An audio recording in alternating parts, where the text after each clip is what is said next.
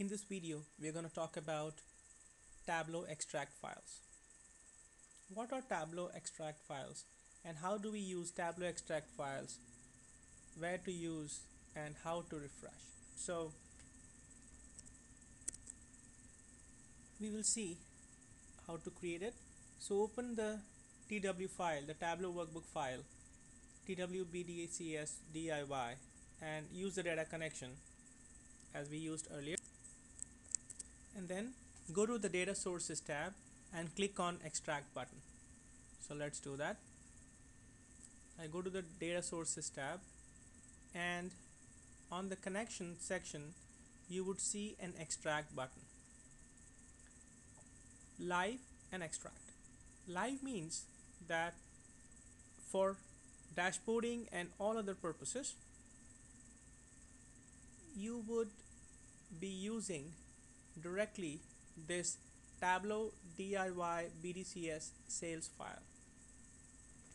When I click on extract, Tableau is going to run a process and it's gonna extract, that means fetch all the data from this file and create an internal Tableau file with an extension TDE, which is Tableau Data Extract.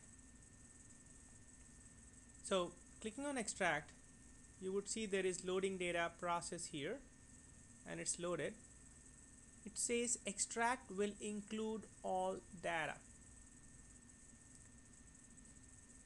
From now onwards, if a data changes or any data changes in Tableau DIY BDCS sales, it's not gonna reflect on the dashboard unless and until this extract is refreshed. So let's keep a live connection and I'll show you a second method to do an extract. Another method to do an extract or generate an extract is to create a right click on the data source in a worksheet and click on extract. So let's do that.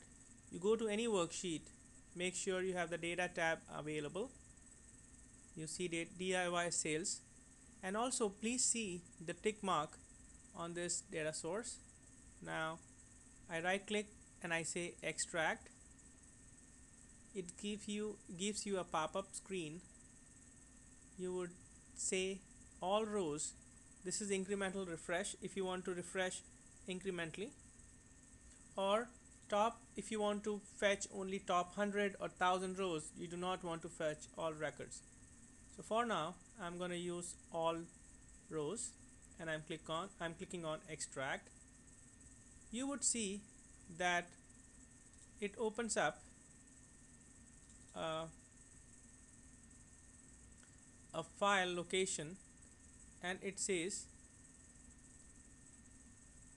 DIY sales BDCS extract.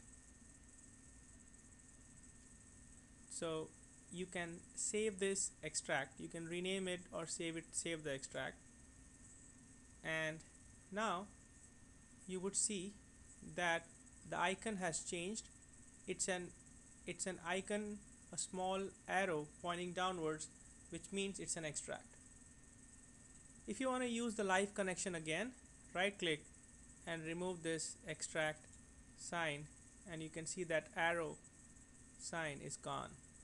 So again, use extract and you have the extract, and if you say do not use, it won't use the extract. So that's how you would shift from a live connection to an extracted file. Alright, so time for our exercise, hands-on. You would create a data extract using your own TWB file you have been using. Thank you for watching.